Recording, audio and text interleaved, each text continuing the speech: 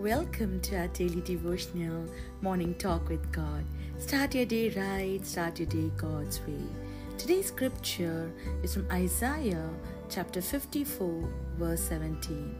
And every tongue which rises against you in judgment you shall condemn. Yes, my friend, scripture says, every tongue which rises against you in judgment you shall condemn. Now, isn't that a good news? Any accuser who takes you to court will be dismissed as a liar. Even if you don't have anyone who's against you or talks bad about you or criticize you, remember there is this one being who always accuses you day and night in front of the Heavenly Father. Yes, and he is Satan. Now we read in scriptures how the accuser Satan came against Job because of his right standing with God. There was a warfare taking place in Job's life, my friend, and even his so-called friends condemned him. But God allowed this so that Job could be trained to be a high priest and pray for his friends.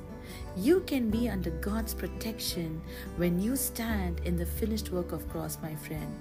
Job saw the victory of the cross beforehand, and he was able to live by faith in that victory. Today, because of finished work of cross, you and me will be able to rail against those that have caused us problems in the past. All those that have slandered or caused grief and sorrow for what they have said, we will be able to turn the tables on them and condemn them, my friend. But notice the words it says in judgment, meaning at the end times when we all have our mistakes aired. So make sure that there is no beam in your own eye.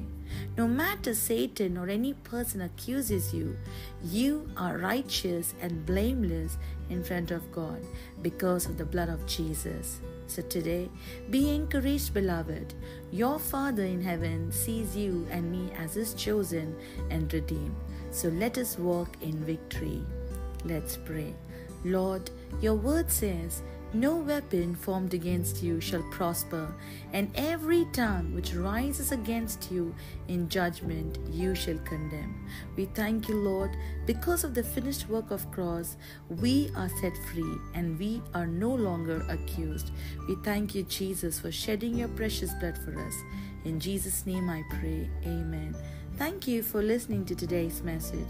Please subscribe, click the bell icon button to receive notification. God bless you. Have a blessed day.